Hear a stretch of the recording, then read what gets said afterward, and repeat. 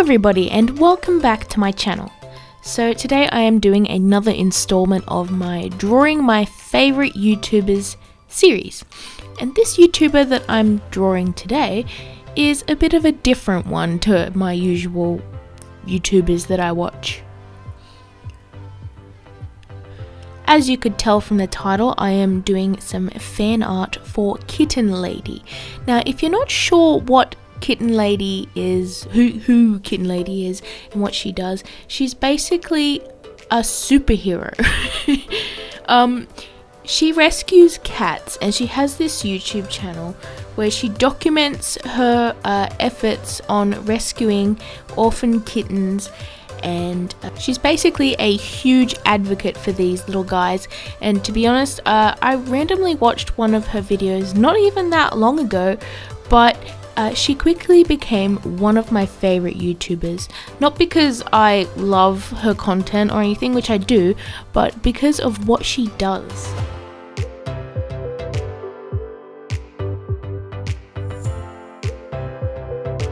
Now I'm just going to read a little bit about her from her own website actually, which is kittenlady.org.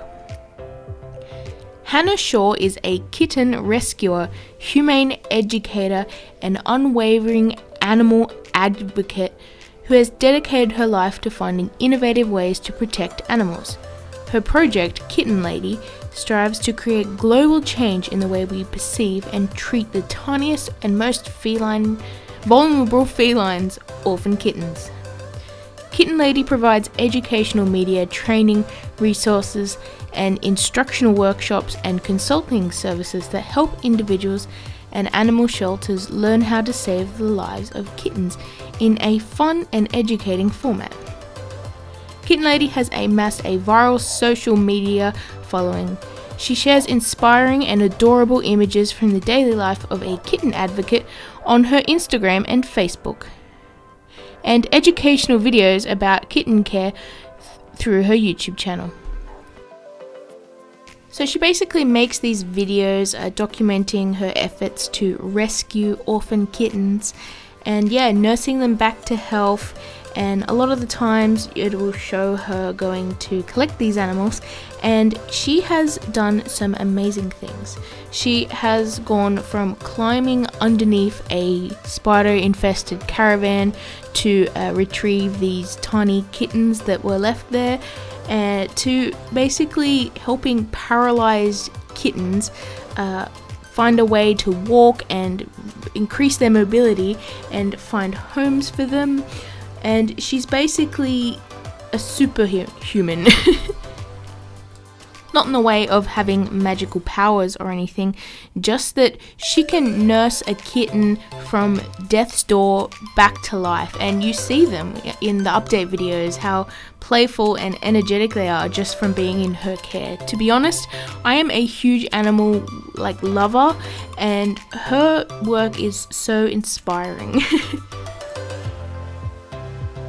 So yeah, that's a little bit about her. Now I should probably start talking about the art, as you can see happening. So I basically wanted to start this illustration off with some digital line art. Now I did this using my iPad, as you saw before, and I really like to use my iPad for this sort of thing, just because it's kind of easier to do my inking wherever I am, especially if I can't get to my desk. And I can actually erase and make my line art way more refined than I can with my inking pens, which I still like to use, of course. So when I was done with the background, by the way, the background with all of those cats took me like 4 hours to draw all of them, compared to the figure, her in the front. And I actually really like this background. To be honest, it's probably good enough just to have as a standalone illustration, but I drew this to be a background for her because she has saved hundreds of lives, so I wanted to draw so many cats in the background. So basically I printed this off onto some mixed media card, and I basically just coloured in all of the cats in the background first. Now I tried to keep to a similar colour palette for most of the cats, As you can see, they are mostly desaturated or soft brown colors. Some of them are a little bit more orangey. I've also used a lot of warm greys, cool greys, and some earth tones for the cats. And yeah, I just wanted to keep them a little bit soft and not too standout-ish compared to her, which is going to be in the foreground, because I wanted her to stand out a little bit because this is a very, very busy and detailed illustration, so I just wanted to make sure that it didn't look too crazy.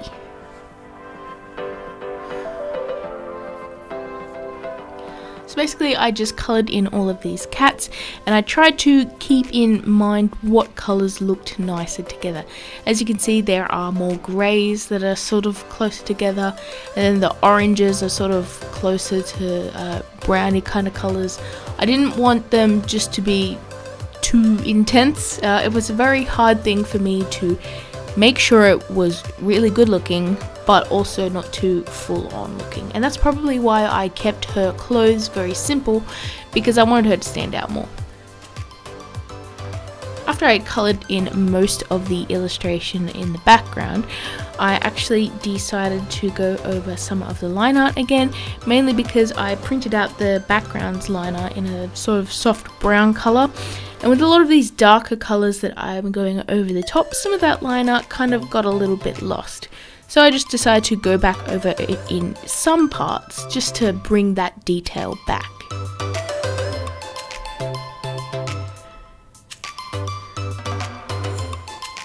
Now that I had done the background to what I liked, I decided to go in with the foreground. Now I mainly decided to use the background first because I just feel like that's the most of the illustration, so I try to get that out of the way first before going in with the foreground, and basically I can shade and stuff nicer. So for her skin, I did my usual method. I went in with an underlayer of purple on the skin because I really like the way that that looks, and I think it makes it look so much more lively. And then I went in with the shadows over the top of the purple with a bit of raw silk, I believe it was. And then for the lighter parts of the skin, I used milky white. I made sure to put a bit of pink in her cheeks there, and also a little bit of pink in other places that would be sort of flushed, and that actually helps a lot to add more liveliness to the skin. As you can see, I actually printed out her tattoos. I drew them roughly, but like it's hard to see what they really look like in photos because most of the photos are different angles and not all the references I got were very high quality. So I tried to draw them to the best of my knowledge, but they may not be perfect. But yeah, I actually really love the decision I made to print out the line art parts of her tattoos in a grey colour instead of black, because that makes it a little bit less intense, and with the skin colours going over the top of that grey, they really do look like tattoos, I think. After I got most of her skin down and her hair down, most of the illustration was done other than her clothes. And after that I actually went in with some colours over the top of her tattoos. Now I tried to keep it mostly to what it looked like, but if it's not perfect, like, don't attack me because, as I said before, it's hard.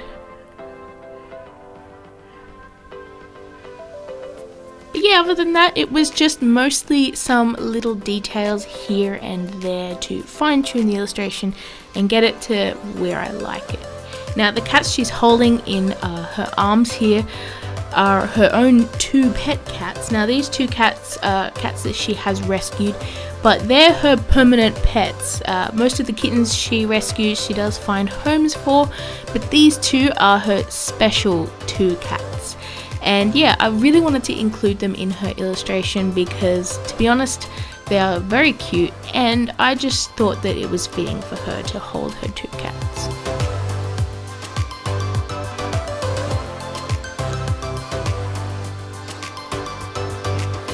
Now, just a nice once over with some more details, add some gel pen in some places for some highlights, and just, you know, a little fine tune here and there, and we are mostly done.